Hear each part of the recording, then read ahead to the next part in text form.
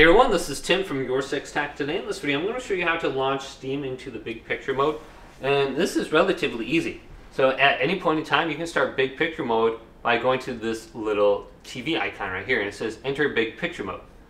Now another way that you can do it is go up to Steam settings right here and select this and go to controller, and we have guide button focuses Steam. So if we press the Xbox button or the PlayStation button, it should launch Steam. And then we can launch it into the big picture mode. I think if we double press it, it will go ahead and just enter big picture mode. And then we have, we can start Steam into big picture mode at any point in time. So I believe if we go to interface right here, and then run Steam when computer starts, and then we can start Steam in big picture mode right here if we enable it.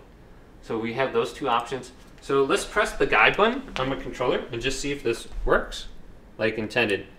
So I can just keep pressing this and see if it pops open big picture mode. It doesn't. There we go. If we hold it down, we can start it into big picture mode. And here is what Steam looks like in big picture mode. It says welcome, press any button to continue. Okay.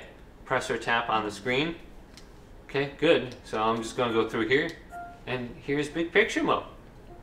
So you can either hold down the PlayStation or Xbox button and you can launch it. Otherwise you can just select it on the screen. You can press the PlayStation button, you can go to power now, and you can go to exit big picture mode to get back. But hopefully this video did indeed help you out. If it did, leave it a big thumbs up. And subscribe to my channel down below for more tech videos coming up next on YourSixTech.